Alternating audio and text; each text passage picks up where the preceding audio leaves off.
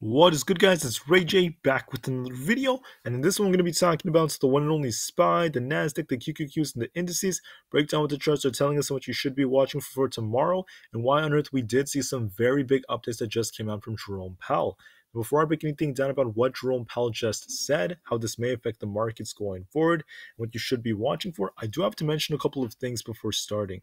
Firstly, I'm not a financial planner. Make sure you take none of this as financial advice whatsoever. And also, if you guys can, please smash the like button if you want to see more videos like this. It not only benefits me, it benefits the entire community as a whole. And the last thing is, if you guys can, please check out the Moomoo link down below and in the description. If you sign up for Moomoo, the link down below, and deposit $100 into the account, you're guaranteed 7 free stocks, and any could be a free Tesla share. It's a limited time offer. The offer ends in just 9 days, so check it out before they run out. With that out of the way, let's get on with the video. So anyways, when it comes to SPY, I just want to break down something very important. SPY is down about 1.7%. And seeing SPY drop like this, I just want to note to everyone that this was in reaction to the things that Jerome Powell said. And Powell was not actually very helpful for the markets and the bulls out there. He gave a lot of them a very, very big, rude awakening. Now, he did say some things that were technically bullish, but the large majority of what he said ended up actually favoring the bears. I'm going to break down exactly why that is, what actually happened today. To start us off, the market was holding up in the beginning, just trading sideways, not really doing much. Then the new hike decision came out, and that was the Fed raised the federal funds rate by 25 basis points. In the beginning, the market still held up. It didn't really drop way too much. And then we ended up seeing it actually just start to drop a little bit by the time Jerome Powell came on, before it got a really nice bounce while he was speaking. And then finally, after the final bounce, we saw a really, really, really big drop near the end of the day. Now, why did the market drop so hard? It was because of what Jerome Powell said. A couple of the things he said caused the market to get a final bounce, but the large majority of what he said, more than 80% of his points, favored the bears. And I'm going to break down exactly why. So I don't really know exactly how the market's going to play out from the very beginning. I don't know if we're going to just straight up just tank from here, if we're going to get a bit of a bounce first before we do see more downside. But what I'm essentially seeing is whether we get a small bounce tomorrow or not, no matter what happens, or if it just doesn't even happen, we're most likely going to see more downside.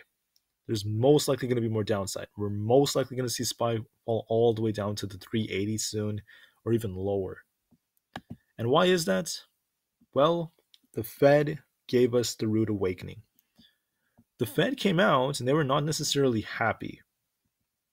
Jerome Powell said that right now, yes, financial conditions have tightened a bit, but it's actually, the market is not really reflecting that, because the market is still, in essence, quite overvalued in a way, because the market was pricing in the Fed cutting very, very soon, and that's not actually what's going on. Powell did say that there is a pathway to a soft landing, but when he was asked about more details, he said that it's too early to make the call. He can't say it with 100% certainty if that's even going to happen. He was not as confident as before. Then he started talking about the fact that there's a lot of work to be done. Inflation is way too hot. He did mention the fact that other regulators will use their tools to protect depositors. But at the same time, the Fed is going to have to continue to raise rates even higher. He's saying that even though the banking situation is going through hardships, he did trivialize it, in my opinion, to some degree. He made it seem like it wasn't as horrible as it really is, in my opinion. And that's kind of okay, because he's not trying to panic the markets way too badly. But he was telling us that there is going to be some price stability. He did encourage people to actually have trust in the banks, at least for the time being. That's one of the things I disagreed with Powell on. But besides that, the majority of what he said was still more hawkish. He said that the Fed did consider pausing because of the banks, but they ended up not doing so as of right now, and they don't plan on doing it during the next meeting. They actually plan on giving us another 25 basis point hike, then pausing after that by the time we get to June, and they plan to keep rates high until the end of the year, and then they plan on cutting in 2024. The problem is Powell is now, helping people remember the fact that the market was betting on the Fed cutting this year, the pivot starting this year, and that's not what they're planning on doing. The market did not like that. Now, Powell also says something very important, and that is people are wrong about, predicting some sort of like rate cuts, but at the same time, he also criticized Silicon Valley Bank. And the final thing I was going to mention is the fact that he said that the Fed is not going to prioritize raising rates as much as before because they need to tighten financial conditions, but to do so, they don't have to solely raise rates. Instead, they're going to leave them high and they're going to let the markets do the work for them, meaning that eventually we're going to start seeing, jobs, basically people lose their jobs. We're going to start to see stress in the credit markets. We're going to see stress in the housing departments. We're going to start to see more tightening. And this is actually not good for the markets.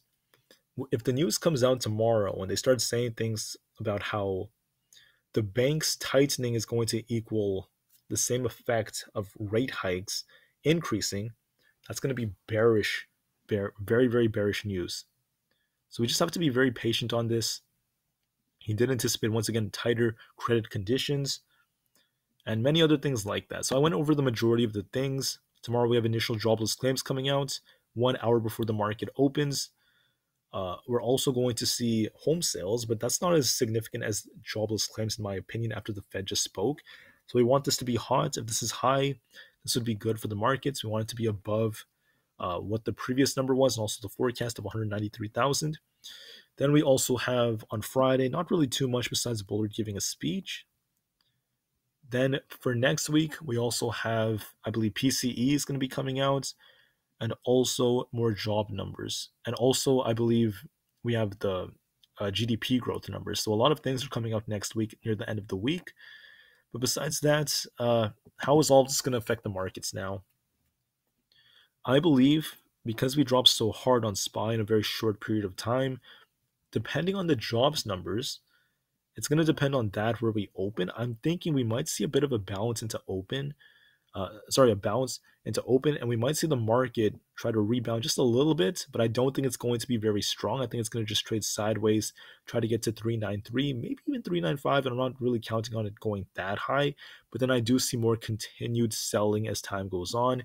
We're likely going to see SPY come all the way down to 390 very soon.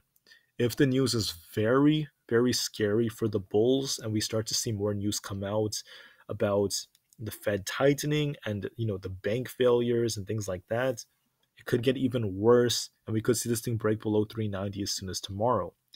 So whether we just straight up crash tomorrow, or if we get a bit of a bounce first and then we see a pullback, either way, I'm anticipating downside eventually. I do think SPY is going to eventually come back down to 380. We're going to be testing this within the next week and a half to 2 weeks. Most likely that's going to be the case, and you have to be prepared for that just in case. All right, so even if we get a small bounce, doesn't matter too much to me. They're all most likely going to be followed by more selling pressure.